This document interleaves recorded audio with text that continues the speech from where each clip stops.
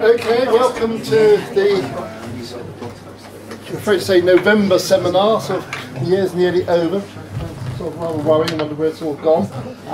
It gives me very great pleasure to introduce Aileen Fyfe, who is newly professorised, if that's the right word, at the University of St Andrews. She wrote extensively on science and religion in the 19th century, and then has moved more recently into a longue durée project on publications of the Royal Society of London from the 17th century through to the 21st century, and she's going to talk to us about the 20th century. Aileen. Thank you, Frank. So I hope you all noticed that it was Open Access Week last week. Trust you were all celebrating this in UCL? Yeah. Okay, good. I mean, I mention it because there's been a lot of discussion recently, of course, about academic publishing that we're all participating in or hoping to participate in. About the current state of who owns academic publishing? Do the commercial companies have too much power and influence? Are we allowed to put our articles onto Sci-Hub, onto ResearchGate, and are Sci-Hub allowed to carry them? So there's much discussion about the tensions between the commercial interests in academic publishing and the scholarly interests in academic publishing. And so I've been thinking quite a lot about these issues recently because it's a way for me as a historian to bring my knowledge of the history of academic publishing to bear on current day debates. And so, for instance, earlier this year, some of you will know I was lead author on this report, which if you haven't read it yet and you find me boring later on, feel free to download and read it, otherwise save it till afterwards. But it's our attempt to untangle the last 100 years or so of what's happened to academic publishing. And that means what's happened to it in terms of a business, what's happened to it in terms of a mode of communication. There have, for instance, been a number of technological changes over the last 100 years. Also what's happened to it in terms of the status of research publications in academia, the pressure to publish more, things like research excellence frameworks and so forth. Try and put all those different things together and tell a narrative that was simple enough for policymakers, publishers, librarians and academics from other fields to understand. So I've been thinking quite a bit about the 20th century in that sense recently, but I've also got, wearing my other hat, to deal with the 20th century of the Royal Society in terms of the end of the book that I'm writing with my project team. So when I'm doing the kind of more policy-related work, the 20th century is the back history to the current debates, whereas actually I've got to finish putting together this somewhat lengthy book about 350 years of academic publishing, particularly about this journal, Philosophical Transactions.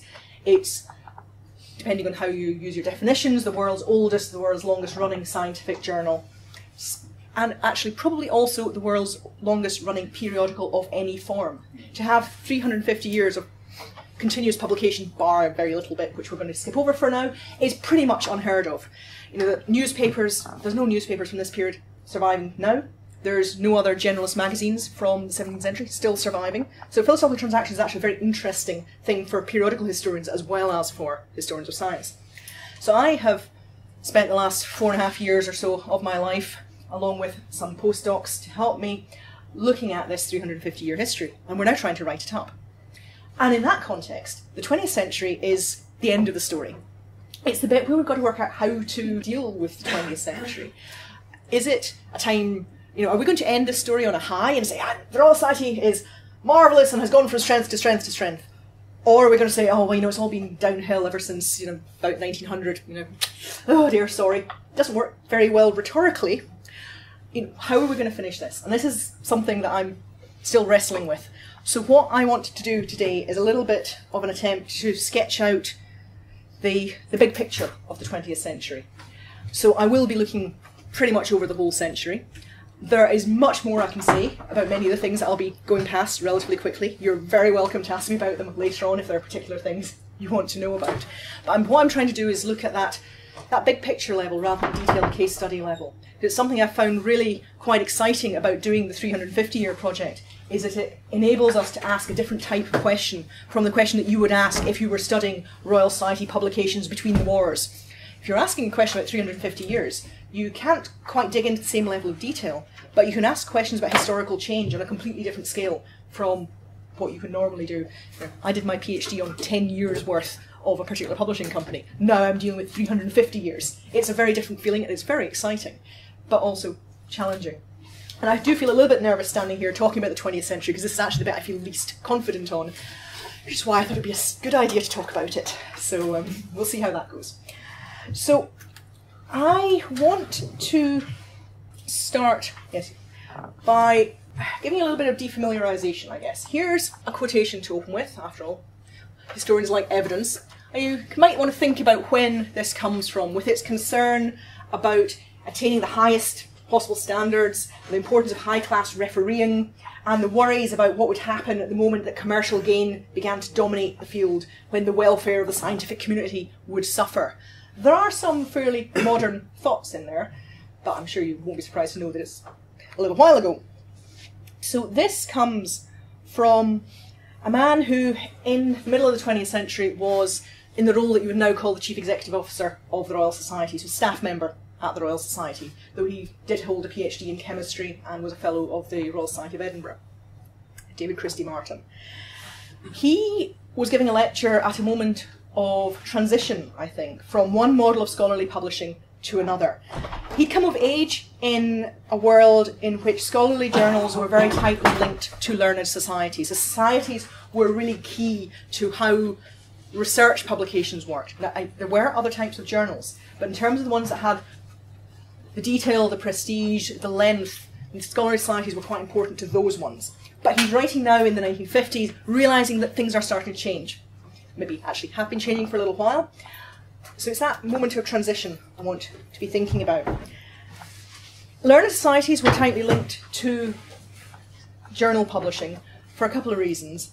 One is to do with the fact that for the last couple of centuries, learned societies, and national academies for that matter, have been a stable organisational form for communities of scholars. So until we get to the expansion of science in the universities in the 19th century, you're looking for some organisational structure that scholars might be part of, and a learned society gives that stability over the long term, which is going to be quite important if you want a journal to keep running over the long term.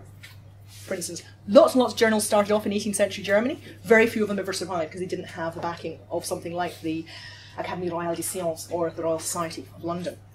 So there's that structural thing.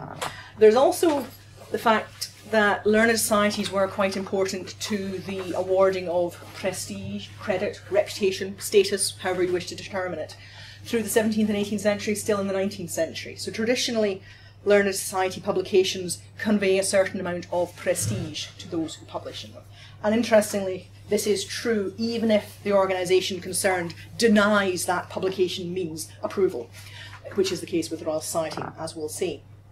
But the other very important reason why learned societies are important to the history of scientific journals is funding, because running a scientific journal for most of history has not been a profitable enterprise, and it has to be subsidised from somewhere, and learned societies and national academies have been a major source of that funding.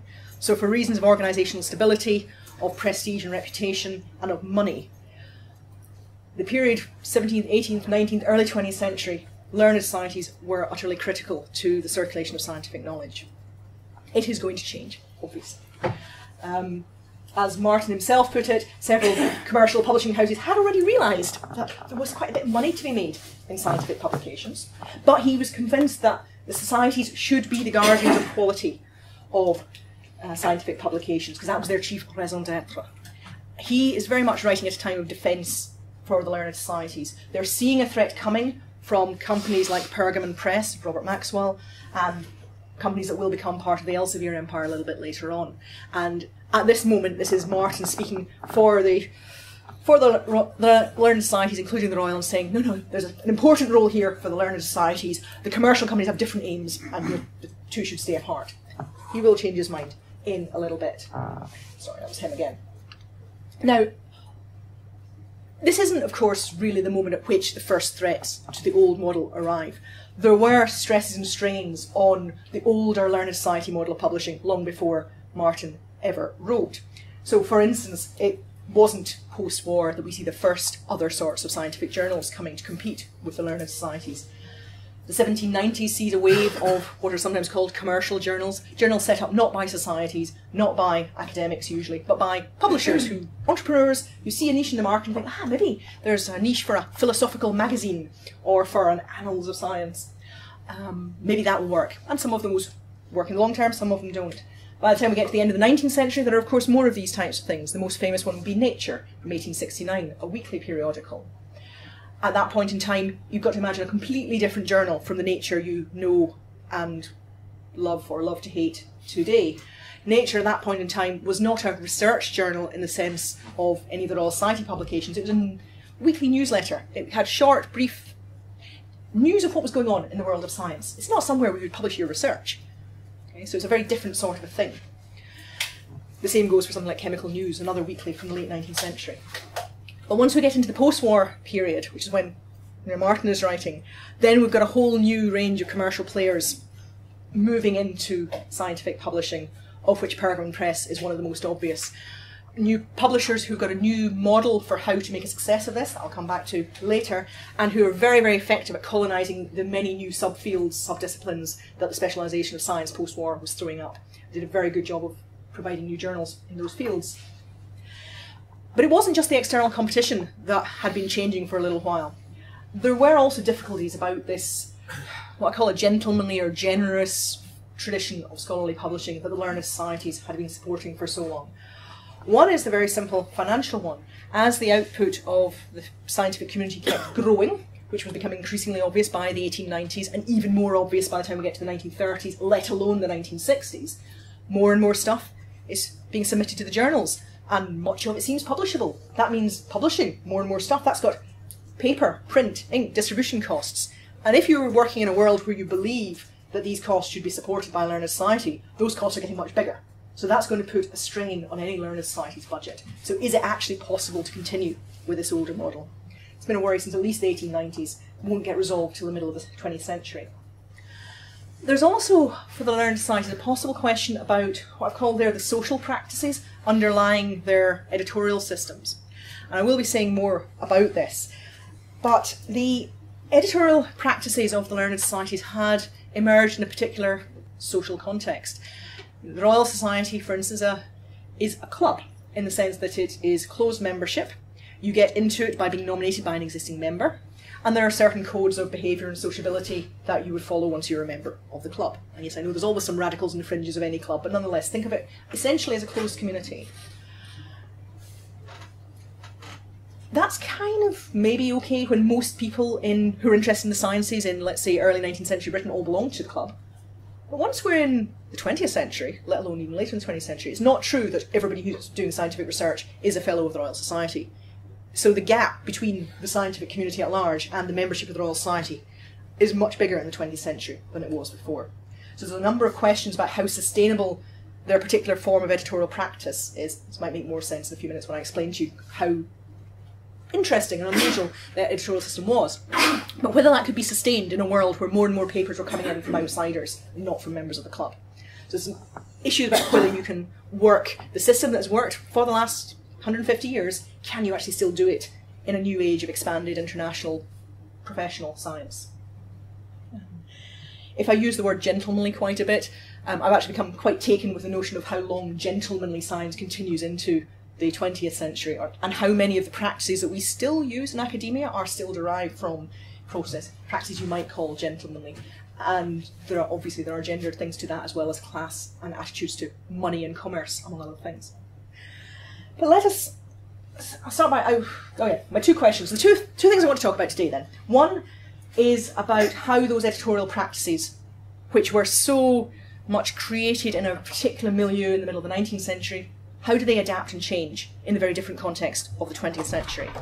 And then the financial question, because the Royal Society now makes money from its publications. It didn't in the late 19th century, so there's a question about how we get from one to the other. So you can see that these final 4 or 5 chapters of the book are going to have a lot of big transformations to deal with. There have been significant transformations earlier in the story, but somehow the 20th century ones seem quite dramatic. They're the ones that explain how we got from this older world to something that actually starts to look like the system of academic publishing we know and use to this day. So I'm going to start with the question of editorial practices. And, oops, I don't know why it's doing that, sorry. Here I have to make you realise that the Royal Societies and other learned societies, not just the Royal, learned societies tended to have quite an unusual form of editorial practice. because most journals had editors. Philosophical Transactions had an editor when it started, famously Henry Oldenburg. Other journals that from the 19th century had editors who looked after them. There's plenty of examples from the 19th and early 20th century of journals which are colloquially known by their editors' names. So this model also, of course, applies to newspapers, magazines, other periodicals. You generally have an editor in charge of it. Learned Society journals generally didn't in the 19th century. There are some exceptions to that. The reason the Royal Society hadn't done from 1752 onwards is because they were worried about what you might call reputational risk. If you have one person in charge of a journal on which your institutional reputation rests.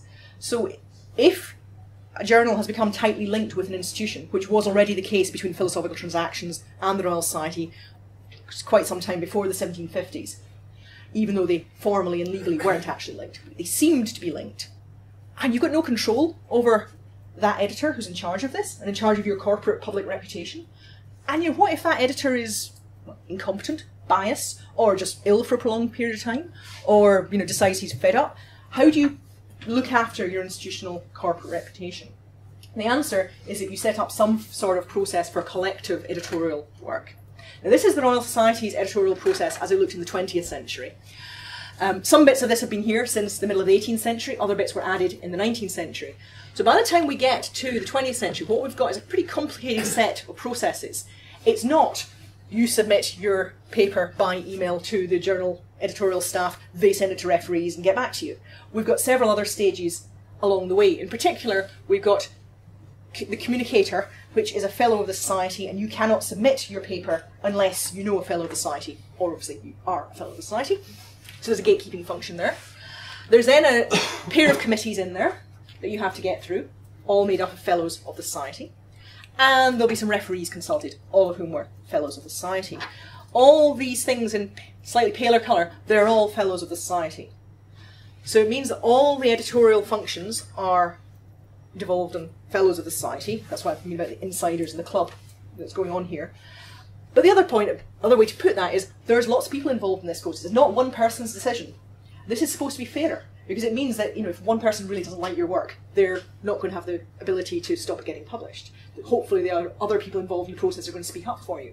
Hopefully bias is going to be sorted out with having so many people involved. Originally they had a committee. That committee there is the oldest part of it. These bits here got added in the 19th century.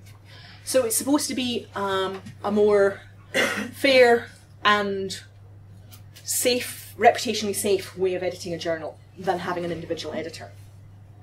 So all the learned societies I've looked at, and that isn't a huge number, but they all have some variety of committees and referees, and maybe some other bits as well, rather than an individual editor. So the committees, I say, give you the collective responsibility. This is technically not the Committee of Papers, it's a subset of the Committee of Papers, but I'll just leave you to think about the diversity that's on show in that, because we'll be coming back to that. I particularly love this picture because you've got the current officers of the Royal Society underneath the oil paintings of the previous officers of the Society.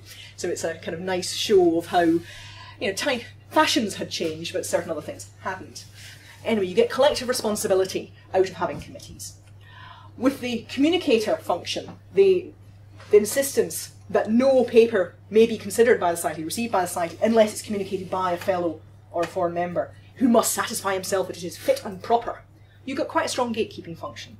Originally that's essentially a social gatekeeping function to make sure that only suitable people who are likely to be doing the right kind of work get to submit. By the time we're in the early 20th century, there's quite a bit of a debate about whether communicators are actually supposed to be genuinely vetting this before they send it in. Is it okay for John to send in all his PhD students, or just because he wants to support them, or does he actually have to read it and decide they're worthy of sending in? Question there about the role of the communicator, not totally resolved through this period. But it keeps out proposals for perpetual motion machines, for instance, possibly also things like arguments about the link between HIV and AIDS, because there's an interesting case just after the communicator was finally removed in 1990, where you suddenly get some papers about deniers of the link between HIV and AIDS, and you wonder, is it significant that happens just after they've got rid of that gatekeeping function? And the other part of this system that involves the fellows is the referees. The fact that we've got somebody with some expertise in the subject who's going to read this paper and consider it. But I've also put up the word, it's not just expertise, but also detailed, because one of the justifications for having referees when they were set up back in the 1830s wasn't just about expertise. It was also about actually getting someone to read the whole paper. Because prior to that, decisions had been made by the editorial committee on the basis of the secretary's minute of the oral presentation of the paper. So partly refereeing is about expertise, but it's also about actually reading the entire paper and making a decision based on the text rather than just on somebody's memory of the oral paper, or you might, if you wish, the abstract of the paper. So there's two things going on there with referees. So all of those roles, as I've said, are reserved for fellows, and that's going to create some issues as we go into the 20th century. Oh yeah, that was just to show you the dates of when this comes in. I mean, it means you've got a kind of complex system that nobody really goes back to and redesigns from scratch. It's carrying the historical legacy. It's not till 1990 that there's any serious redesign of that system. They just keep kind of adding bits to it, rather than kind of thinking, does this actually still work? So there are, again, some issues with that. When we go into the 20th century, we're going to see how that system copes. There's going to be more work to be done, because there's more submissions coming in. There's going to be issues about the status of the Royal Society publications, because there's other places you could publish, so why would you choose the Royal Society?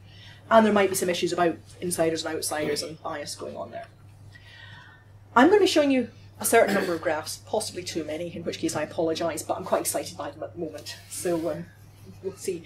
Because there's this wonderful paper-based database in the Royal Society. It's a sequence called the Register of Papers. It starts in actually the 1850s and it goes right through to 1990.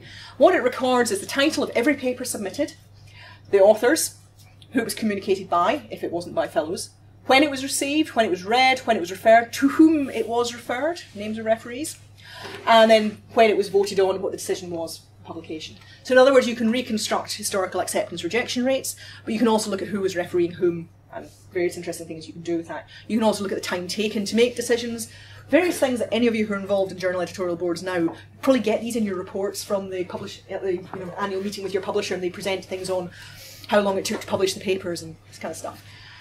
Now, of course, the Royal Society couldn't actually do that kind of number crunching on the paper-based thing, so I've been working with some interns and some computer scientists to turn this into a database that we actually can do some number crunching on.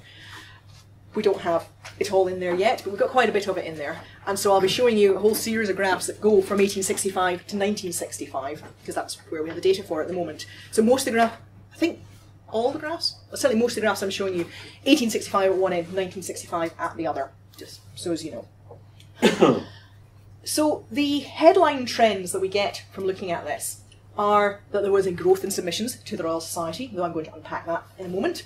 That growth particularly came from people who were not fellows of the Society, and all of that leads to an editorial system that was somewhat under strain. So there, for instance, is a graph showing the total bar is all the submissions, and then the colours tell you what happened to those submissions afterwards. So one thing you see is the number of submissions going up, growing through the late 19th century, but definitely growing in the early 20th century. So that's kind of 1900 through 1930. That's the war, so we'll just kind of ignore that as being a special instance. So there's bibliometricians elsewhere in the world who've done studies of global output of scientific research, counting the number of journals, counting the number of journal articles, sort of thing. And this, up to about there, this fits with the wider picture that we have from the growth of scientific publishing in general. Where it gets kind of intriguing is that, plateauing post-war rather than growth. Other studies have suggested that post-war is when the big growth really starts. So we go from sort of 2 to 3% growth a year to something like 4 or 5% growth a year. Don't see that at the Royal Society. So one thing that says to me is that a lot of the post-war growth in scientific publishing was not happening at the Royal Society. And then there's interesting questions one might want to ask about why that might be. Other things you might think of looking at that. Actually, I'll just show you. This is one that does have a different x-axis, sorry. But this is the submissions broken down by physical sciences and life sciences. That's the war again. So physical sciences, you see, it's roughly plateauing, possibly even going down towards the end of the 20th century. But look how much bigger physical sciences is than life sciences, which is green. That's quite representative of the Royal Society from the late 19th century through the 20th century. There were many more submissions in what they call their A side, physical sciences, physics, chemistry, those kinds of areas. But I do think it's interesting that the green does start going up, especially in the 1970s. One of the things they're constantly worried about through the 20th century is the B side, the biological sciences, isn't as strong, they're not as well regarded, and they're not getting as many submissions. But by the time we get to the 1980s, the gap is much smaller than it had been. So there's, again, something to say about that at some point. Let's go back to that one.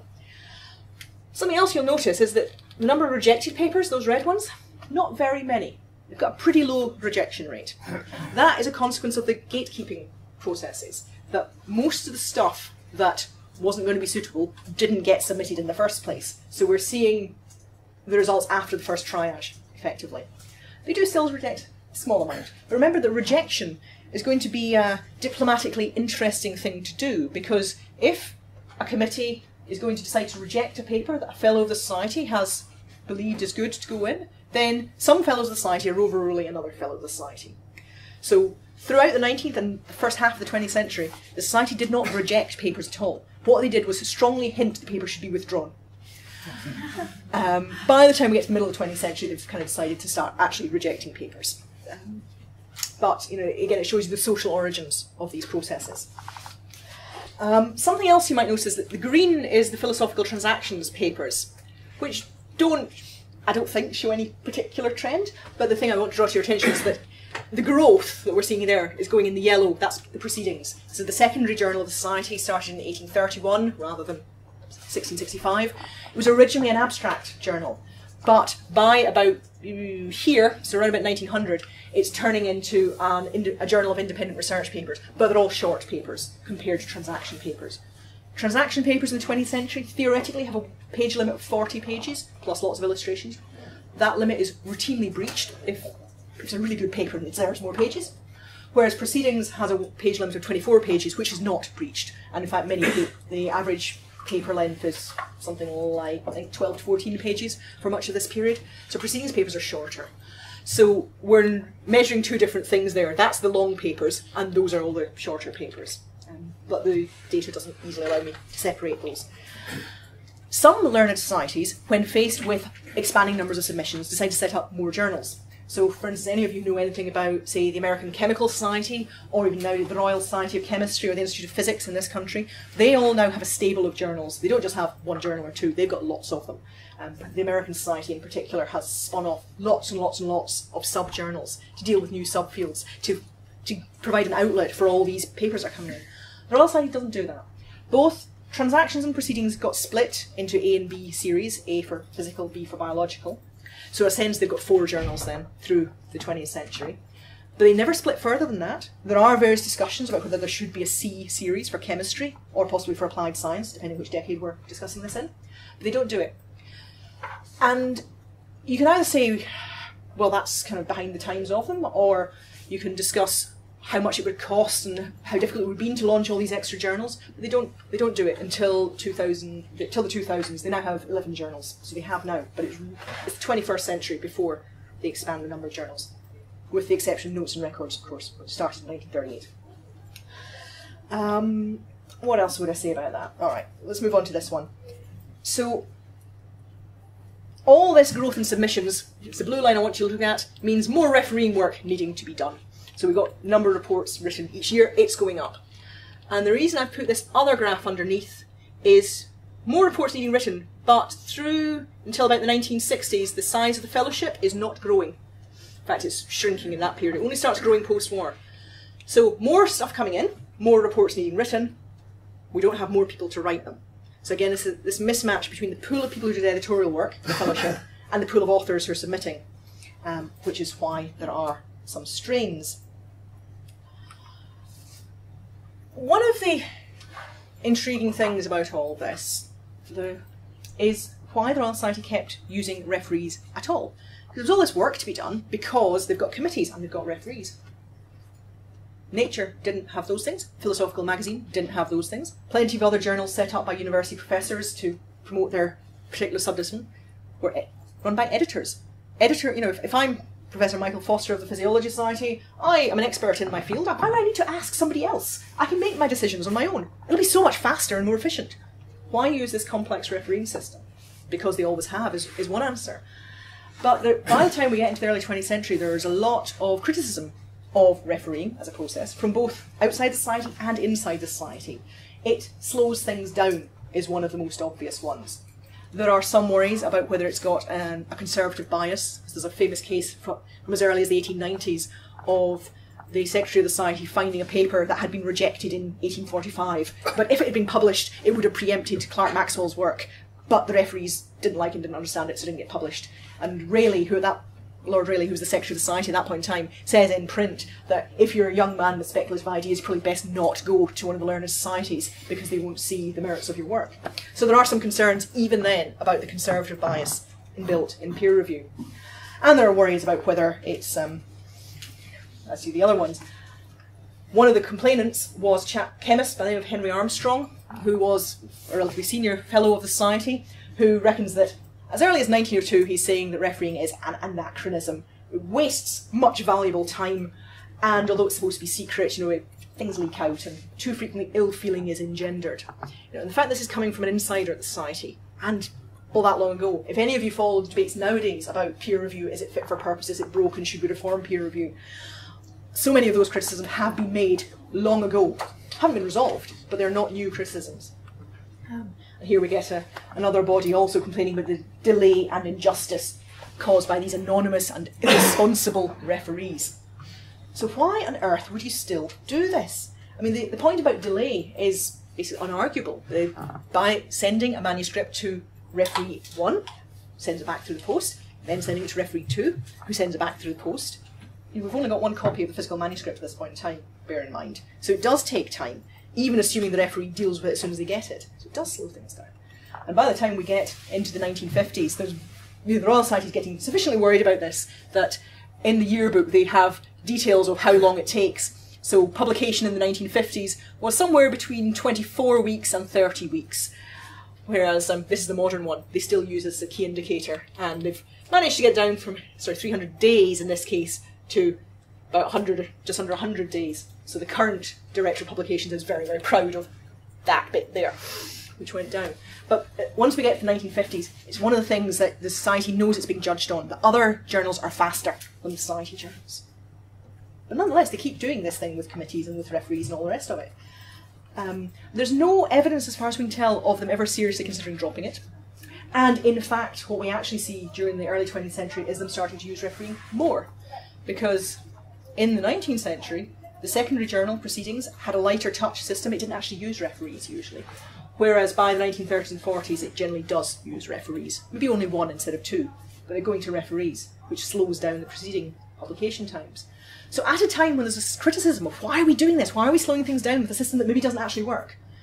They're actually starting to use it more than they had been before. And they're still out of kilter with what's going on in the more commercial publications, and will remain so for a while. And it's not just the Royal, it's other learned societies too.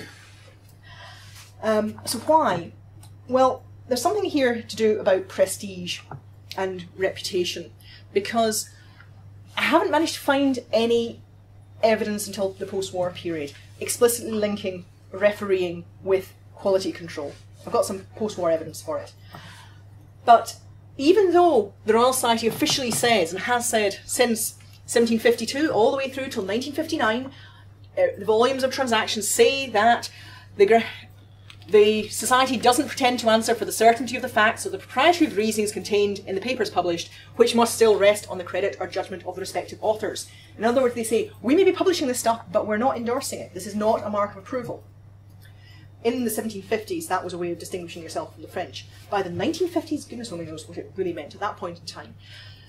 But despite that, there is no doubt that people felt that publishing in Royal Society and other learned society journals was good for your reputation.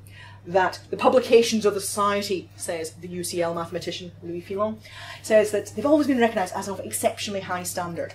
So there's something about publishing with any learned society really, with the processes that you have to go through, that is taken as signifying endorsement in some sense. Probably not in an epistemological sense. Nobody's going to claim this means it's true, but there is some kind of social endorsement going on there. And it appears to be linked with refereeing. We definitely see that coming out explicitly once we get to the post-war period, when we start getting officials of the society saying things like this, where we get, it's the referees that the society has that help to maintain the standard of British literature, or the quote I gave you earlier from Martin, that the quality of literature is maintained by high-class refereeing. And you see that more and more. You know, once you get into the 1990s and you start to get debates about GM food, and you get the sense about science campaigns, the Royal Society's in there with that discussion about peer review, as it's now called, by the end of the century, is important to the quality and standard of science. Not an argument you'd have seen in the 19th century, but you absolutely see it by the end of the 20th century. So Martin's claims, I'm going to go through this quickly, actually some of you have heard me in peer review before, but Martin's claims about refereeing being something that only the learned societies can do, and that's why learned societies are important, were, I've said, a defence against the encroaching commercialism of other publishers. He assumed, I think, in the 1950s that only learned societies could do refereeing, because learned societies had members who would do things for them. By the time we get to the 1960s, certainly the 1970s, companies like Pergamon, like Elsevier, organisations like Nature, have all demonstrated that it is perfectly possible for commercial publishers to ask academics to serve on editorial boards, to do refereeing, even without pay, and to do it on the same basis as they would do for the learned societies. It's not something that is a unique property of the learned societies. But the commercial people who've taken it up do also share this belief that it's somehow guaranteeing the quality, the standard of scientific literature. So perhaps it was an unfortunate argument for Martin to have made.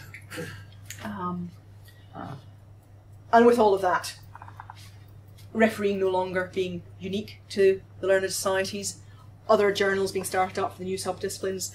Key point here is concerns about whether the Royal Society has tended to lose its position in the world in general, but particularly in journal publishing, because there is this tendency now to send letters to Nature and publish the details in a specialised society. So in other words, not in the Royal Society, which is a generalist journal, but in one of the specialised societies. So where then is the role of the Royal Society, which is an ongoing question. I want to say a couple of things about the social dynamics of editing, but only relatively briefly. I could give a whole talk about this, but I won't have time because I want to get to finances. There are some good things about having a closed editorial community, because you might share certain beliefs, certain practices, certain ideas about what counts as good science or a well-written paper. So there are advantages, but there are also certain disadvantages. This is simply to show you the gender diversity of physicists at the Royal Society. This is pretty much the same as the photo I showed you earlier. So, but there's also a question about numbers and scale. We've been looking particularly at gender recently. Got a paper that's in press, under review rather, at the moment. The take home from this is there were some papers submitted by women to the Society. They were possibly growing, but it's not really a very convincing trend. Certainly there were papers submitted by women to the Society, the 20th century, at a time when there were no women at all in the fellowship, until 1945, when you get a little blue column there. Number of women in the fellowship starting to go up. What this means is that women can submit to the Society, but they're almost certainly going to be judged and evaluated by men. Now, does that matter? Well, if you've been reading any of the literature on implicit bias, you might suspect it might matter. It's not something we've got any evidence the Royal Society ever worried about until very, very recently. We have looked at how many women were actually involved in the refereeing process. You know, once after 1945, there were some women. Maybe they did some editorial work. Well, if it wasn't for Kathleen Lonsdale, who did almost all of those and almost all of those, there were very few women involved in refereeing work. There were some, but not many. And actually, when you also look at who's doing communicating work and who's sitting on scientific committees, editorial committees, there is an argument to be made that it was actually worse in the 1970s and 80s than it was in the 1950s, which is interesting of itself. There's more I could say about all of that, but it's just one example of how the lack of diversity might have had some effects on the editorial process, and you know, we've been trying to find examples of that, looking through the referees' reports and so forth. You might expect similar things from internationalism, because by the 60s and 70s we're getting increasing numbers of international authors, but the fellowship, predominantly still British, starts to expand and diversify later. So there might also be international implicit biases going on there as well. I think I said earlier, but you know that growth, I said it's mostly coming from outsiders, that's where I get that from. The huge growth in submissions isn't really a change in submissions from fellows of the Society. It's pretty relatively static, but outsiders grows, and that's again that kind of 1900 through 1930 period. So early 20th century, the Royal Society seems to be very successful in getting lots of people who are not fellows of the society to submit to its journals, and less so later on. Actually, I'm going to skip some of these. But there's more editorial work being done, and more of it is being done on outsiders. I say this again because when these processes were developed in the 19th century, often refereeing was one fellow of the society commenting on another fellow of the society, or perhaps on someone who's about to become a fellow of the society. Relatively peer-on-peer-ish. But by the time we've got lots of papers coming in from outsiders, many of whom never become fellows of the society, there's a different relationship going on there about whether this is collegial commenting or whether it is judgment on outsiders. There's also a question about how much investment you as a fellow might have in bothering to read this paper by someone you've never heard of. By the way, it's single-blind refereeing, so you can see the name. This paper by someone you've never heard of, and why do you care? Whereas if it's a paper by one of your fellow members of society, or perhaps by one of their friends or students, you might put some effort into doing that. Why would you bother if it's random people from all over the world you've never heard of? So there are issues there about that balance between the editorial community and the wider author community. One of the things we see is that referees' reports used to run to, well, not all of them, some of them ran to multiple pages of handwritten stuff. It gets codified, formalised, and the comments get shorter as we go on. It becomes less about comment and revision, perhaps more about judgment, arguably. I'm still considering that one. Or, of course, it might just be the pressure of work. Maybe they didn't have time to write long reports anymore, because we get people like biochemist Neil Adam in 1950 saying, for mercy's sake, don't send me any more papers, because they're all rubbish, and it's goodbye to any chance of doing any real work myself. Now, the figures we've got suggest that actually the average load didn't go up all that much. You know, it's something like from an average of 1.5 reports a year to 2.5 reports a year, which doesn't seem that bad.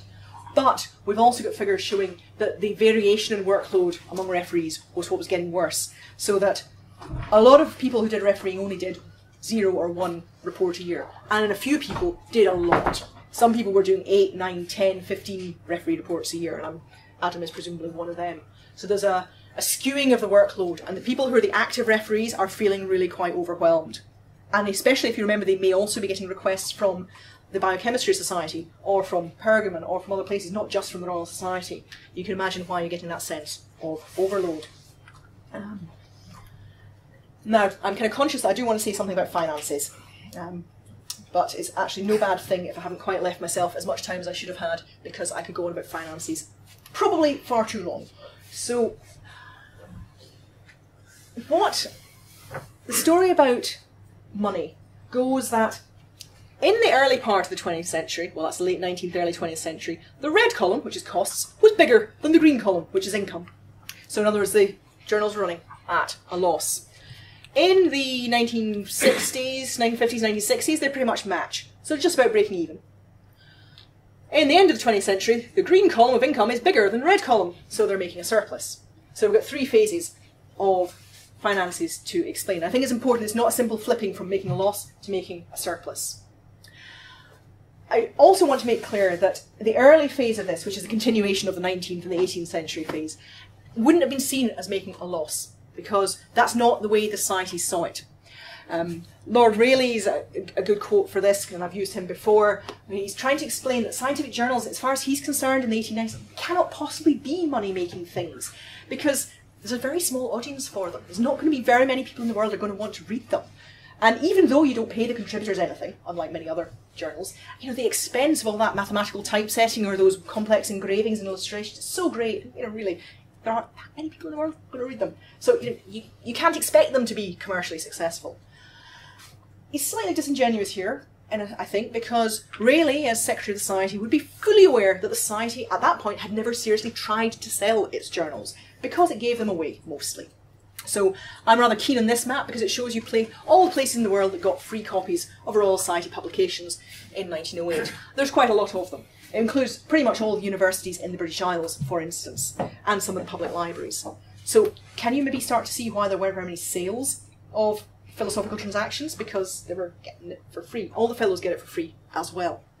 Because it was a different model. It's a model based on mission. It's a sense that part of the Society's role is to circulate knowledge. And one of the ways it does that is by sending its publications out to people across the world. It's not trying to sell them. So to say that it's making a loss in its publications, it makes sense in our terms, but not necessarily in theirs. However, by the time we're in the early 20th century, this is becoming a rather expensive business to produce all these papers and then to send them out rather than selling them. And so this is why really he was actually writing to the government, because he said it's exceeding the spending powers of societies, all the learned societies. So what he's actually doing at this point is appealing to Her Majesty's Treasury for a government grant in support of academic publishing, specifically scientific publishing. And he makes an argument based on the fact that the government has already provided a grant to the Royal Society to administer for scientific research. That's been there since 1849. And so the argument now is that since the government already funds scientific research, the government ought also to fund the publication of that research. Because what's the point of doing the research if you don't also publish it?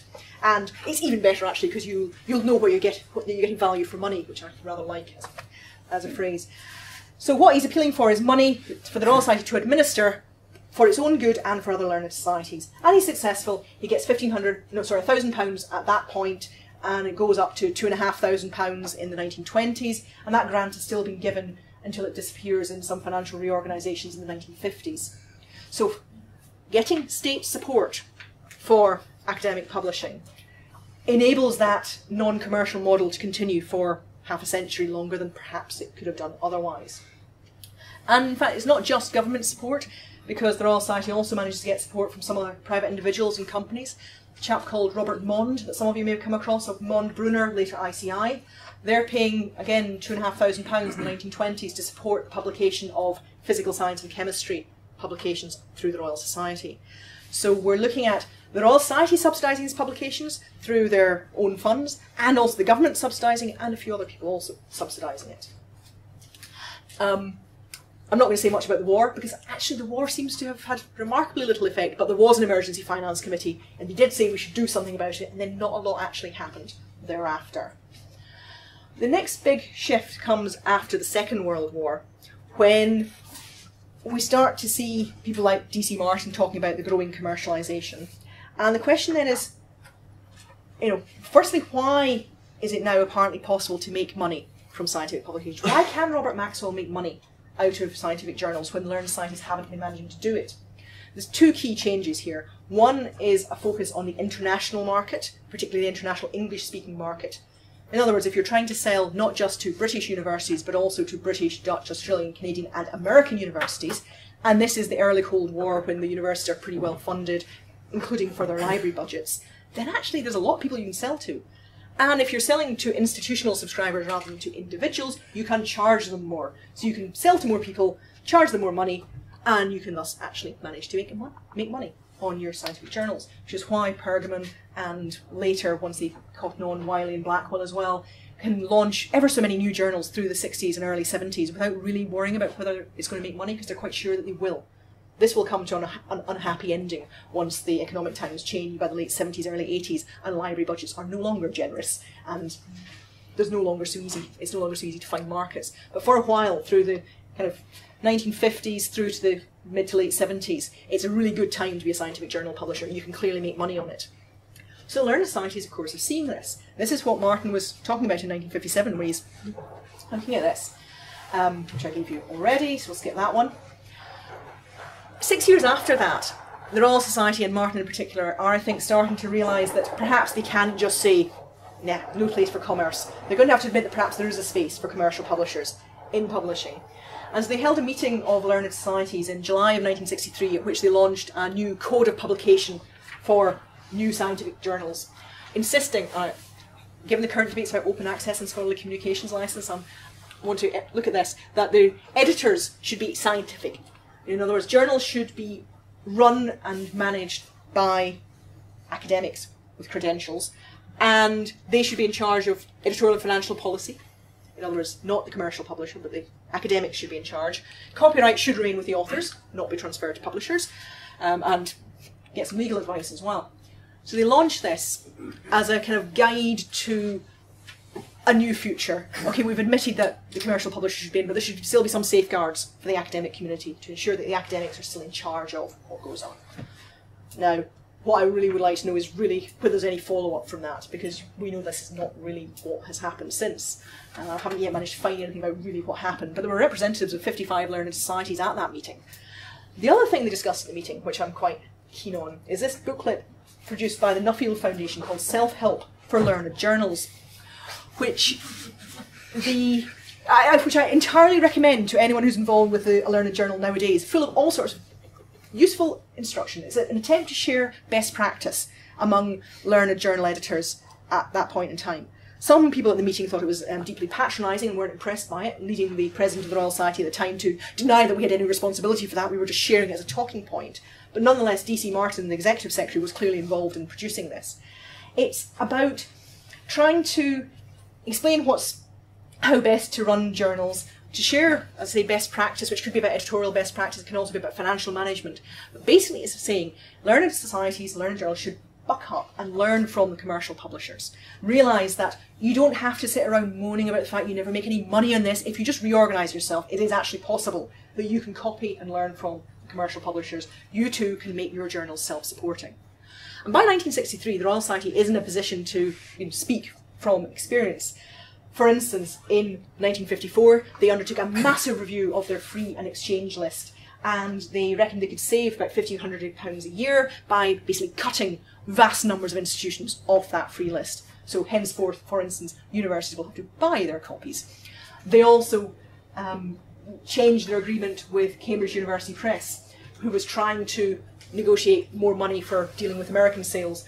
And the Society decided, forget that, we're still printing with CUP, but actually they were going to take over their own sales and marketing. They said that after an examination of accommodation and of staff requirements, it appeared it would be possible for the Society to conduct its own sales, provided it could access expert knowledge of sales promotion. And so they do, in 1955, take over their own sales and marketing.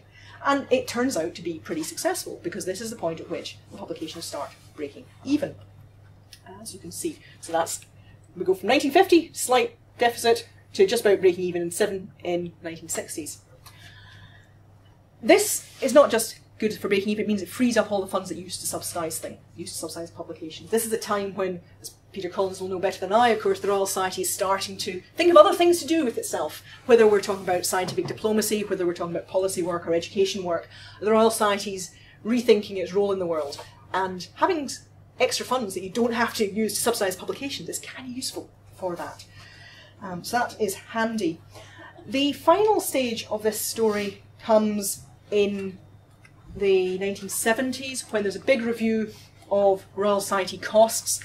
Actually, you can look at that while I talk, but basically there's a review of finances, partly because the 1970s are economically difficult for all sorts of reasons. For the Royal Society specifically, they've just moved premises, and the staff costs are going up and up, partly because they're hiring more people in sales and marketing, but it's not just that.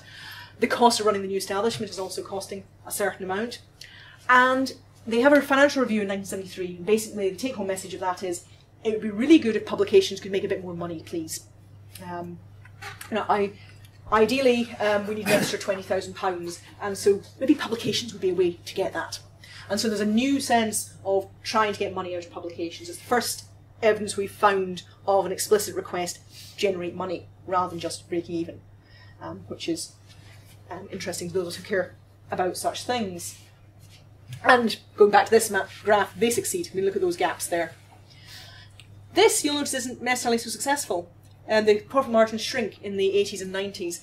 I think that's, well, I might ask Peter about that one later. My thoughts at the moment are about investment in new technologies, both of computers and tech for typesetting, experiments with early CD-ROMs and early online journals, and a complete reorganisation and overhaul of the journals, including a relaunch of all the journals in 1990. So I think there was a lot of expensive things happening in those years, which I'm guessing is what cuts into those profit margins.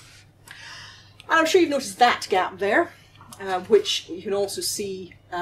This is the Modern Commercial Director's Report to Council from 2012, where he's very proud of making a surplus of 42% of turnover. Any of you who know anything about academic publishing will recognise that as being about the same level as Elsevier makes, in fact slightly more at that point in time. It's come down marginally since then. So by the early 21st century, publications were very successfully making money for the Society, and incidentally so too were conferences and catering and a few other things as well.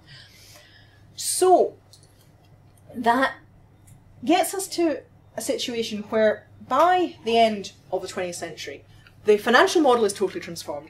The editorial model has also been transformed. I just realised I didn't deal with that on the way through, because By the time we get to the 1960s, they open up refereeing, so non-fellows can do refereeing.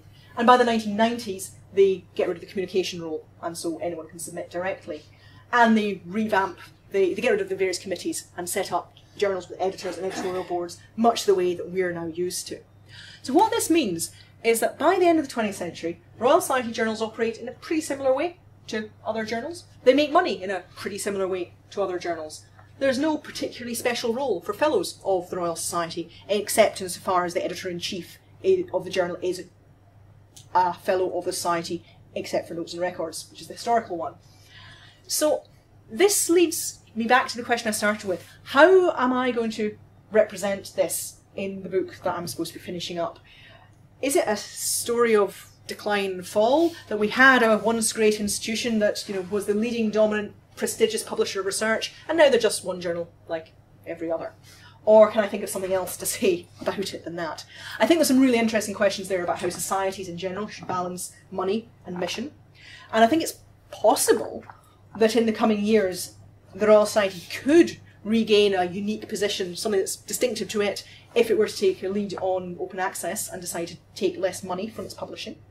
But whether the Royal Society's Council are yet willing to hear that, well, actually I know they are not currently willing, but there are moves afoot to try and persuade them.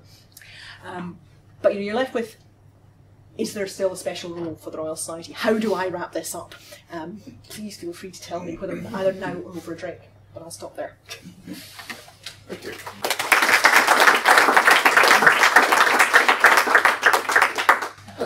Thank you, Aileen. That's sort of fascinating insight into sort of politics of modern Royal Society in London. We've got about half an hour for comments or questions. Peter, would you like to go?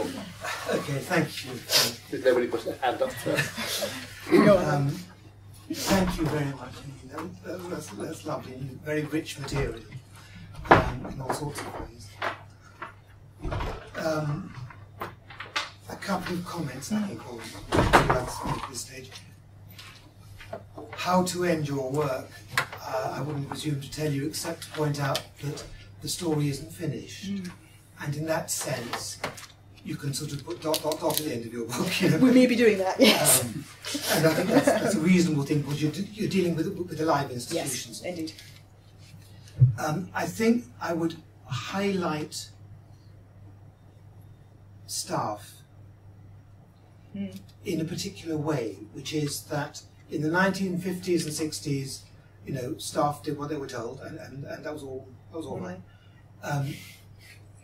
What has changed? You pointed out earlier that there were 4 journals for a couple of thousand years, and then suddenly it escalated.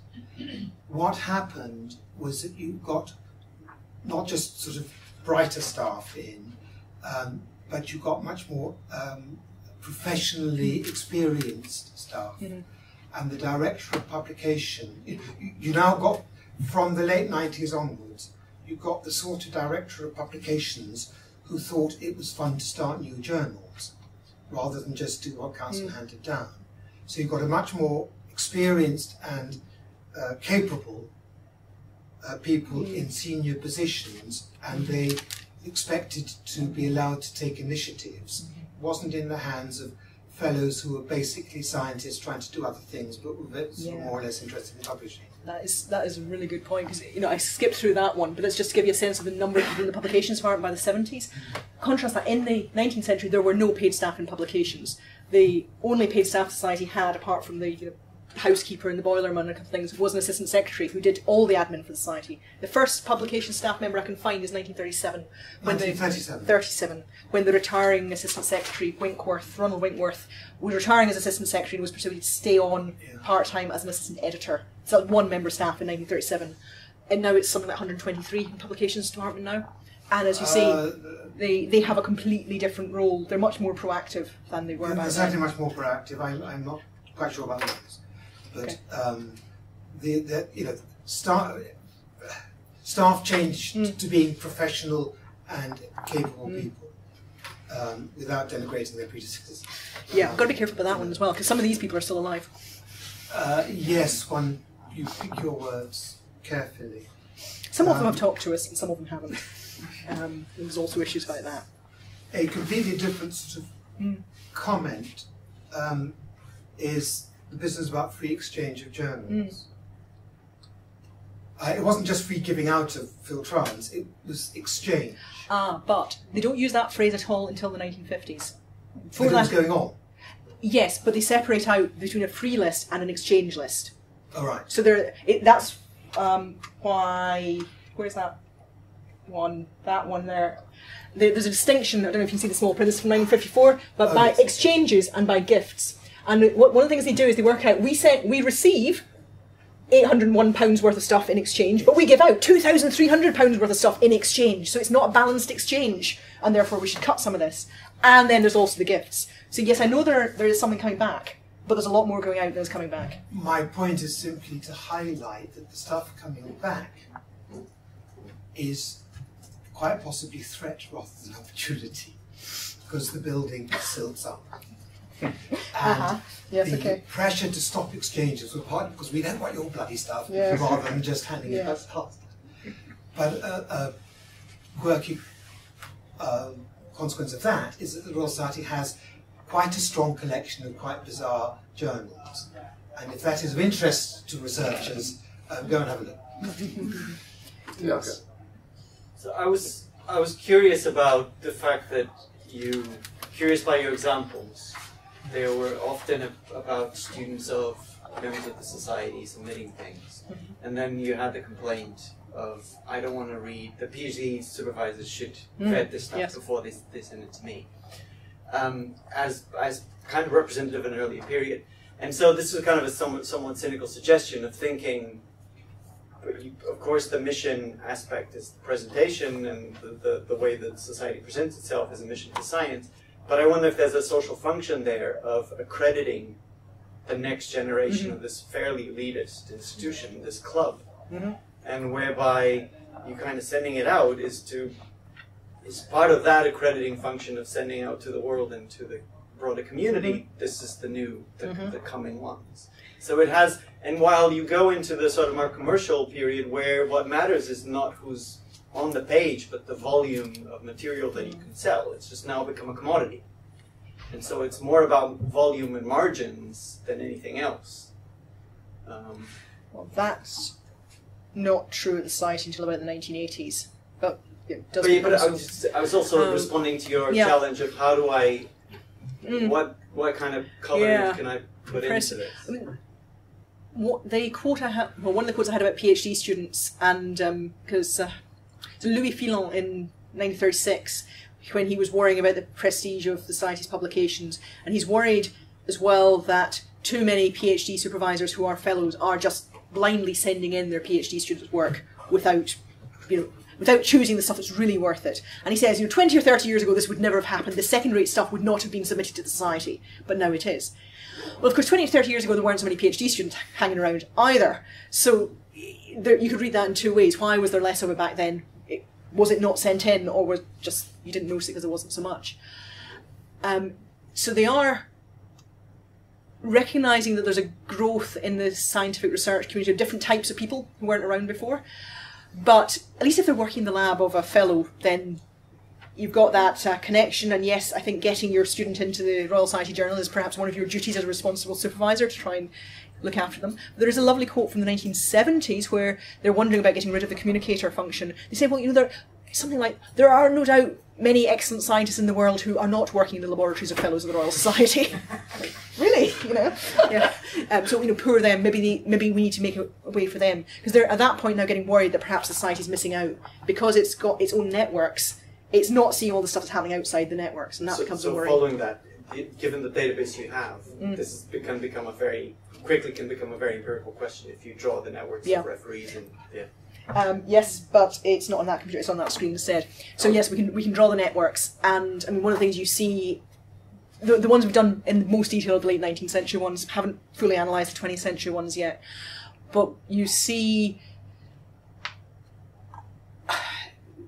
for instance, lots of connections between people in physics and chemistry, and you see that there's very few geologists and only a few mathematicians submitting to the Society or even connected with the Society. You can also see the group of people who are in the natural science, or the natural history sciences, kind of natural history, physiology, comparative anatomy, those kinds of things, and they're all connected to each other. In the 19th century, there are still connections between those two groups. The physical sciences is a much, much bigger group than the natural history sciences, but there are also cross connections between them. Whereas what I believe we're going to see as we go through to the early 20th century and the mid-20th century networks is that there are going to be far fewer connections between those groups. I can also look at who co-refereed with whom, so I can see, if John and I both referee on a paper together, then that assumes some kind of link between us, at least of expertise, if nothing else. How often do we do that? Do I only referee with John once, whereas I referee with Frank much more often? And might that say something about the power of certain relationships within the society? So we can draw those maps as well. And so, for instance, for the 19th century, George Stokes, the physicist, William Thomson, the physicist, and James Clerk Maxwell are the three most dominant people in physical science refereeing. Over in the natural history sciences, there's no obvious strong group. There are a few people who are quite active, but nothing like there is in physics. So there are things we can do with that. Trying to work out where to publish any of that and how to write it up is currently a different challenge I'm also facing. Because I've got all this data and how to crunch it, what to do with it, who's interested in it. Sorry, I'm quite excited by all my data at the moment. I want to share. Please. Very, very interesting talk, and especially found interesting the notion of the communicators as gatekeepers. What I found in my dissertation is that some of them may have used this position. I don't know. I'm just guessing that I'm following your paper that they may have used this position not to promote certain fields of research. Like, for example, one of them that I encountered was F.G. Hopkins. Who was really pushing all the papers of the Cambridge Biochemical Institute, and he was really, he was also the founder, in a sense, of biochemistry. So from this perspective, he was not like a gatekeeper, but he was like a sponsor or a patron or something. Yeah. And I was wondering then if it was like maybe common with other leaders or institute leaders who are also fellows of the society. And it's interesting that one of the first, you mentioned like the very few women that were published, but quite a few of them came from the Cambridge University, and he had different approach to gender, and the first fellow was Marjorie Stephenson, which was one of his disciples. Yeah, but then unfortunately died shortly afterwards. It doesn't do very much. But the backstage. Crystallography actually is an interesting case for the women, because J.D. Bernal and Lonsdale and Hodgkin are all refereeing each other's papers and refereeing each other's co-authored papers, and there's clearly quite a strong group there. There's the fact that we've got several crystallographers in the early women fellows, and then they are actually active, particularly Lonsdale, even Hodgkin to an extent as well. It's a quite distinctive group, unlike most of the others.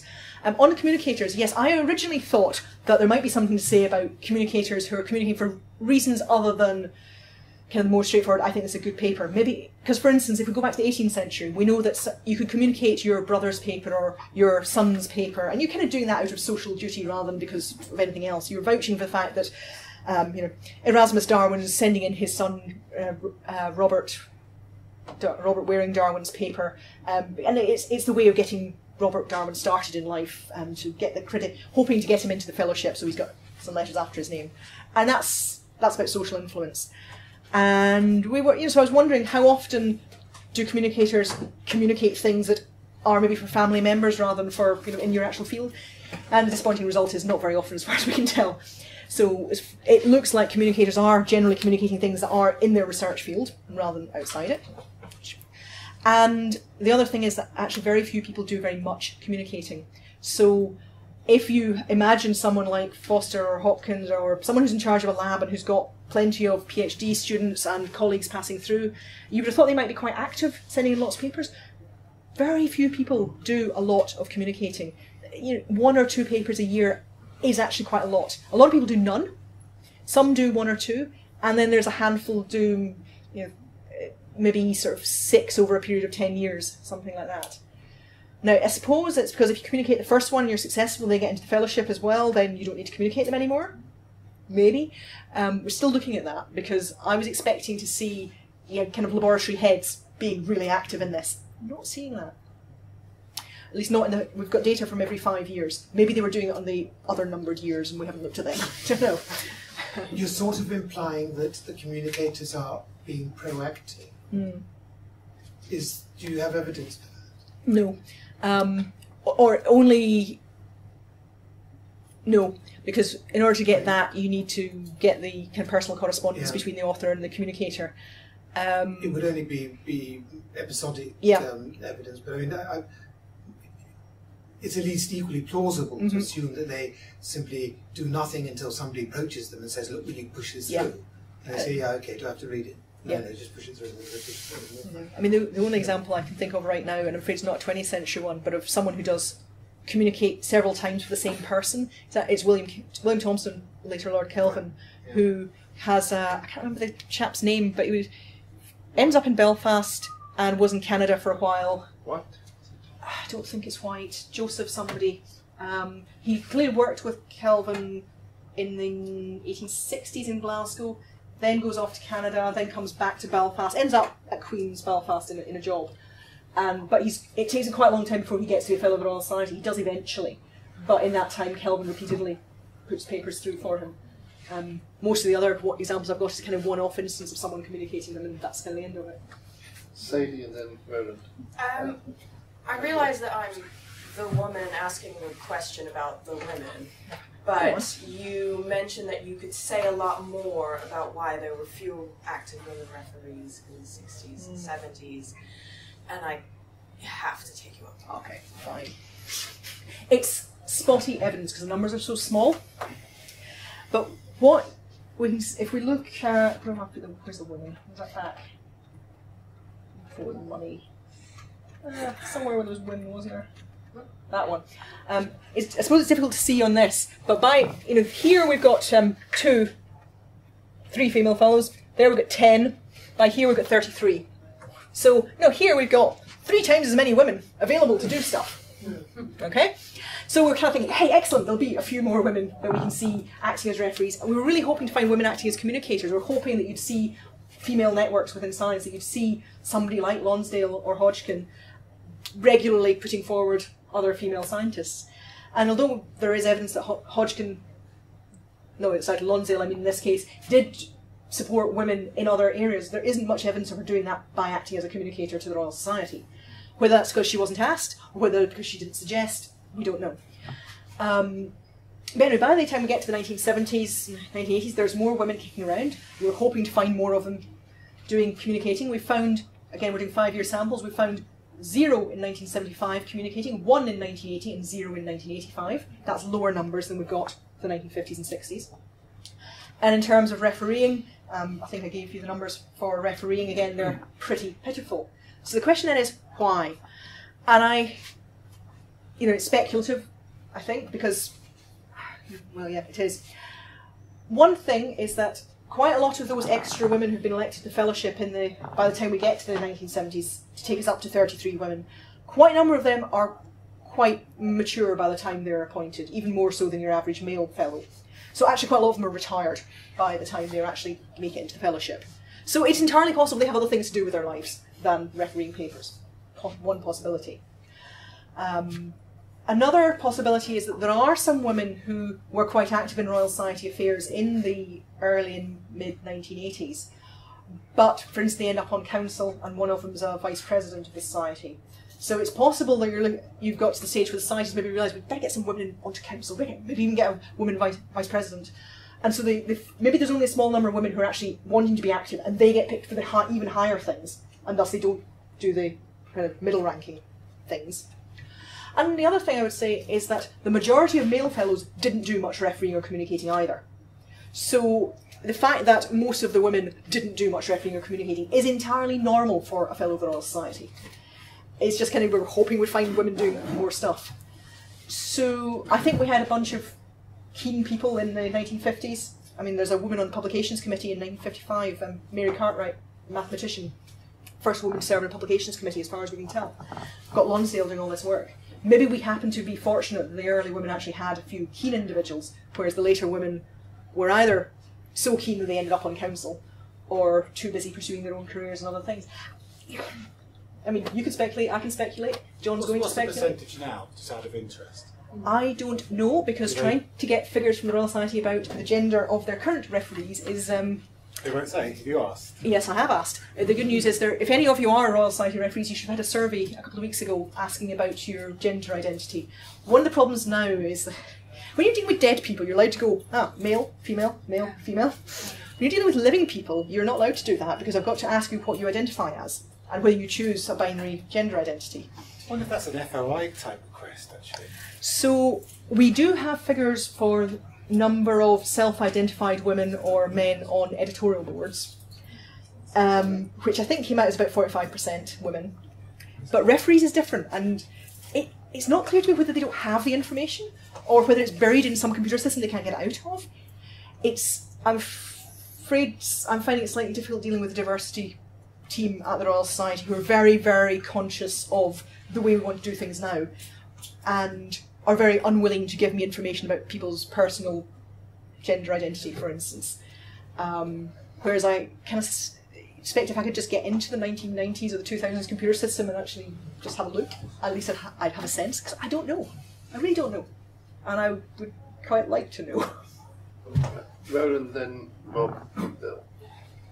Thanks for that. It's really interesting to see that long trajectory and look forward to reading the whole thing in time. I'm going to fix a couple of 19th century questions. It's all right. I know about that as well. Also link through. One thing I think I heard you say that Phil-Trans was free, whatever that means. But in the mid-19th century, it cost 10 quid to be a fellow, and you had to pay an additional 4 quid for Phil-Trans. So what's the trajectory of that change? No. I certainly did not mean to say that Phil-Trans was ever free. What I did mean to say was that lots of people got it for free. Okay. It is available for sale at a substantial hefty price, which you'll notice is not a fixed price either. One of the other ways in which all these Royal Society journals are different from kind of regular periodicals you might know and love is they don't have a regular periodicity or a fixed price. And that's still true till at least 1977, I think, which, if you're trying, for instance, to set an annual subscription rate so that all your American librarians will sign up, if your librarians don't actually know for sure what the subscription is going to be until afterwards when you discover how many pages you printed, it's just very difficult commercially.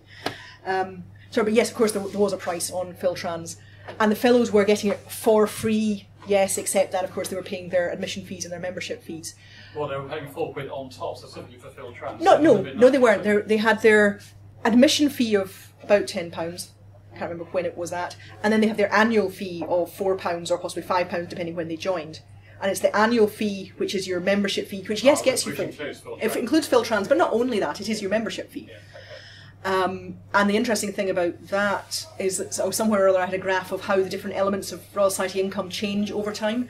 And income from fees is not one of the ones that's growing, because by the end of the 19th century, the Society is very conscious that its membership is not mostly aristocratic gentlemen with lots of money to spare anymore. It's somewhat impoverished academics who can barely afford the membership fees, and so they don't want to put up the membership fees. And in fact, they actually start fundraising for a special fund to subsidise member fees for impoverished academics, basically. So they're not getting a lot of income out of that, which would have been the obvious way to raise extra money to subsidise the publications, but they can't do it. Well, I was interested in, I think it was your third slide from the end that showed the revenues in the 1990s and 1980s and sort of flattening out.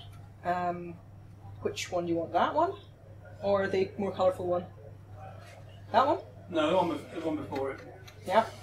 It's interesting that the 90s was a period of enormous technological change in the printing industry. And certainly the organisation I was involved in went through a number of iterations about how best to get its message out to the outside world. A lot of them were dead ends. You mentioned CD-ROMs, they were total dead ends. And mainly because nobody got the equipment to read them. And I wonder if that's why something that's worthwhile doing a bit more exploration about how the Royal Society approached that, in terms of what made them decide, or at what point they decided to change the technologies, or whether they just left it to their printers to do it for them. Yeah, quite. So 1990 is a pretty significant date in publications history for the Royal Society, because that's when they got rid of the Committee of Papers that had been there since 1752, gets abolished, communicators get abolished, the journals get given an editor-in-chief, and they get individual editorial boards. and some new senior publishing people are hired in from outside to come in with commercial experience. The more senior of those people is someone that we haven't been able to talk to, and it's interesting to note that it's after he's replaced by somebody else in the mid-2000s that you go from there, sort of there to there. And so what it looks like to me is if the Royal Society's Council decided, yes, we've got to reorganise things in 1990, we'll bring in these people with expertise, but I'm not sure they got quite the right people. So they seem to have come to CD-ROMs late in the day, and basically too late really to do anything much with them. They were involved with Blackwell's Navigator, which was an early online hosting site for various journals. They got involved in that, what, 1996, 7, so relatively early on in that process. Haven't really been able to find out who made first contact or why they got involved in it. Kind of interesting. Before that, the big thing was actually introducing tech into the typesetting process. That actually makes a huge change to the production workflow. So, I mean, one version of it, you read the 1970s and 80s as being a very exciting time when the publishing staff was professionalising and they were adopting some new technologies, but not necessarily ones you would see as a reader. It's more the kind of back end, more editorial production kind of things that they're experimenting with.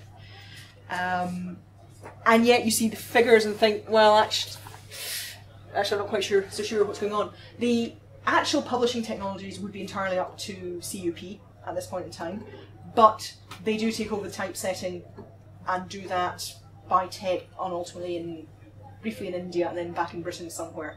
So there are some changes of that nature. I don't have a clear picture of it, and one of the problems with the modern records is they're mostly down a salt mine in Cheshire and not well catalogued. So and there's a lot of them, and I keep trying to, or my colleague keeps trying to have conversations with people who were there and try and get a sense of what did you think was going on, and what do you think was the important thing. The change of staff in 1990 was clearly important. Again, the change of staff in 2006 was important. With 2006, bringing in a new senior publisher who's got some experience of academic publishing before, and he's the one who comes and says we should have more journals, we should take up online more. As far as he's concerned, we get rid of the print edition entirely. He'd be quite happy to do much more open access stuff, but he was brought in to make money, which he has done as per instruction. So that clearly made a difference. I'm sorry, I don't have a good answer. I'm realising it's an interesting period of time. Yeah. How they reacted to it. Yeah. Bill. Great. Thanks. I wanted to ask about rubbish, actually. That is the term that was used in is it Finon or the man discussing the presumed PhD students' submissions. So in the gentlemanly culture you're referring to in the early 20th century, that makes sense to say, well, we won't reject, we will kind of ask you to withdraw, and that'll explain those very small numbers of rejections. But still, the numbers, as you're showing them in those early graphs, early in your paper, wherever it was.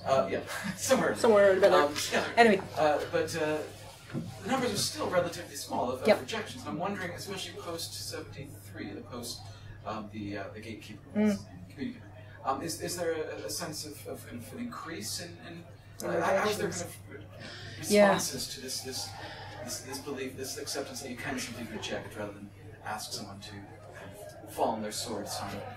So. I don't think I've got enough later 20th century data to be sure, because right now we're only going up to 65, so I don't yet have the later 5-year samples, which is still working on. So I'm not sure. One of the things about the not rejecting was that if a fellow didn't accept the suggestion that you should withdraw, and then complained to council. Council, as the committee papers, were the ultimate arbiter, and remained so through till 1990. But from about 1900 onwards, it didn't usually do anything. So usually the publications went through without council having to have a look, unless there was a difficult case. And so if someone appealed to council, the whole thing could drag on for really quite a long time. And that's why they eventually decided that they needed a clearer reject category. No, I don't have any clear evidence that the rejection rate suddenly changed as a consequence of this. I mean, the red I had on that bar is all unpublished stuff, not just rejected, but any stuff for any reason wasn't published. We do have a little instance from the 1970s when they have a very brief period, 3 years I think, where they experiment with not having a communicator, that gatekeeper person. This is when they're getting worried about whether those poor people who don't work in a fellow's laboratory and might not be submitting, and particularly people in the colonial laboratories. So perhaps we could get rid of that and just allow direct submission to the editorial office. So they try it for a couple of years, and then the report is that it hasn't been worth it. It's generated a lot more trouble and hasn't actually led to many more good papers. So it's at that point seen still as an effective triaging system. I mean, one of the things I find intriguing about that as well, though, is that back in the 19th century, you effectively did have a form of direct submission, because you could just write to the Secretary of the Royal Society, or in an earlier year, the President of the Royal Society, and say, would you consider presenting my paper to the Royal Society? And if you ideally were somebody known to them, or failing that knew someone who knew them, or failing that had an interesting paper that they actually bothered to read and think, yeah, that looks good, then that is a form of direct submission that theoretically goes to an officer of the society. The secretaries of the society in the 20th century don't seem to have performed that role. And you know, there's something to say here about the changing role of the Secretary of the Royal Society, both of them, during the 20th century. From one thing, they go on to generally 5-year terms, rather than George Stokes, who was there for 31 years. So they're changing over, and also they're busy academics with other jobs and other things going on. So they have a different sort of relationship to the society than the earlier secretaries did have. But anyway, so at some point I'll have more data. Right, yeah, just thought of this, so I'm just trying to formulate it. I examined a PhD at Manchester, and I forget the name of the person who wrote it. It was about the more general history of the Royal Society in the 20th century. And one thing that was identified towards the end of the PhD was an ongoing tension, particularly around scientific diplomacy, she was focusing on, between whether individual FRSs spoke as individuals or as members of the society. And I wonder if there's something going on with this tension that you highlighted between whether the Royal Society endorses the knowledge, or whether it's the individual authors who endorse the knowledge, and also the role of the referees. Are they speaking as FRSs on behalf of the society, or are they speaking as individual scientists? I think that's got something to do with why we have single blind refereeing there, or particularly why the referees are confidential, rather. Because the referees their names being kept confidential, although the reports are, at least in the gist, shared with the authors, but the identity is confidential. It means they are any FRS, another FRS. You know that they're somebody who has some kind of expertise in the field, though if you are from an unusual field, then it might not be that close to you. But by the anonymity, I think they are representing the fellows in the mass. And I think that whole complex set of processes that has a lot of fellows involved is not intentionally designed because it evolved, but ends up with some form of collective responsibility. And yet there's still that formal denial, but we're vetting this. What they would have, they'll go so far as to say that we think it's of interest to our readers and therefore we're putting it out there, is essentially what they'll say. So we're, if you've heard of technical peer review now, the idea that we'll say, as long as it seems plausible, then we'll publish it, rather than it's got to be plausible and significant and worthy of our journal. So there's a move now to stop worrying about, is it important enough for our journal, and just go, is it actually good science, let's publish it. So you could argue the Royal Society was doing that, but I don't think that's how it was perceived. And actually, if anyone's got any nice snippets for me about examples of people talking about how they perceive the status of the Royal Society, that would be so useful.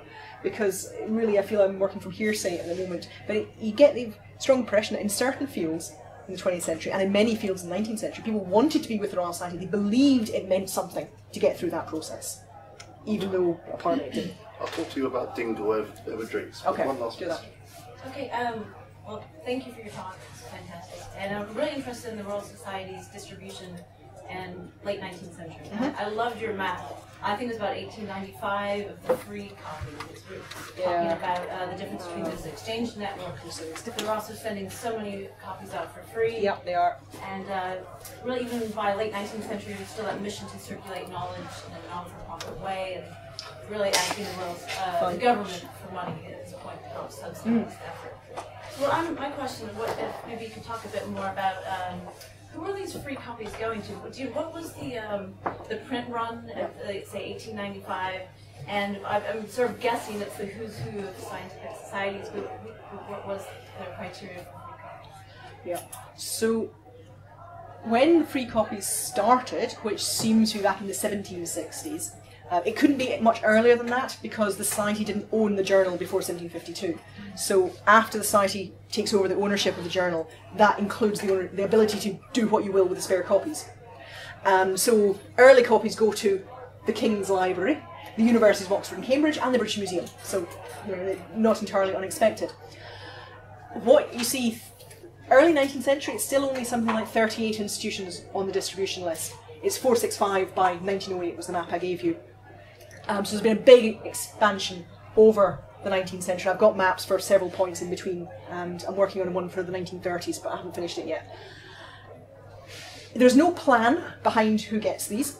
What happens is that somebody writes in to the council or laterally to the Library and Publications Committee saying, can we have a copy or can we exchange with you? And generally they say yes, except that by the time we're into the 1870s or thereafter, sometimes there's a bit of a check. So for instance, if you are a bona fide educational institution, you'll almost certainly get it. But there might be a check as to if you're coming from some colony, some Canadian province that they haven't heard of, or some new American educational institution that they're not quite sure if this is a real university or is this just a secondary college and they're not quite sure. You do occasionally see evidence that somebody's gone off to check and decide. And if it seems like a university level institution, they generally say yes. If it's a learned society and it's a national level learned society, so a national academy of somewhere, or perhaps a something else that's in the metropolis of its country, chances are they'll say yes. If it's the small town you've never heard of in Cornwall, Natural History Field Club writing in, they're more likely to say no. Or perhaps to check whether you have a publication that they'll exchange. So I think in fact the one I'm thinking of in Torquay did get to go on the exchange list, whereas somewhere I'd never heard of that's near Wolverhampton did not get a copy because they didn't publish anything and didn't seem quite like a proper society in some way, shape or form. So they're starting to do some kind of checks on the scholarly status and the publication as in what we send us in return status. But they send to almost all the universities in these islands and some elsewhere in Europe and in the Dominions. They send to lots of the national academies. They send to museums and observatories and national bureaus of standards, for instance. And to most of the British learned societies of specialist societies for chemistry or for mineralogy or for entomology or whatever it is, and some of the French, German, etc. societies as well. Most of them go to Europe, but there are also copies going to Japan and South America and some various other places as well. By the time we're in the early 20th century, there is an interesting choice about whether you give them a free copy of the transactions, which is their heavy, lengthy, full paper, or whether you send the proceedings, which is smaller and cheaper and therefore less valuable return gift. So you can clearly see a pecking order of who gets the transactions and who gets the proceedings. And there's also something interesting that happens once they split into A and B sides. One of the things I think this does is that with the same print run, which is around about 1,000 for most of the time, I'm talking about in the 19th century, for 1,000 for trans, 1,500 for proc. But once you've split into A and B, you've got 1,000 A trans and 1,000 B trans, and not everyone wants both. So with the same theoretical 1,000 copies, you can actually perhaps send them to 2,000 people, because there's not that many people who want both. So they actually managed to cut the print run shortly thereafter down to I think 900 after that. But yeah, I have an argument going that this is actually an early form of open access, that it's a form of free circulation of academic knowledge, admittedly through institutional libraries. But there's a heck of a lot of free print being distributed. And I think that that's something that is worth pointing out, that this whole desire to make knowledge available for free to end users is not new. It's just it was slightly more difficult in the age of print and paper. Okay, thank you. I know there are 2 other hands up, so please do come to the Houseman room where we're going now for a little bit. So it just remains me to thank Aileen for an absolutely wonderful seminar, and I think everybody's looking forward to her book on all of this. Yeah, me too. And I just have to provide this sort of standard STS goodie bag, which seems to get more and more items in each time. Thank you so much.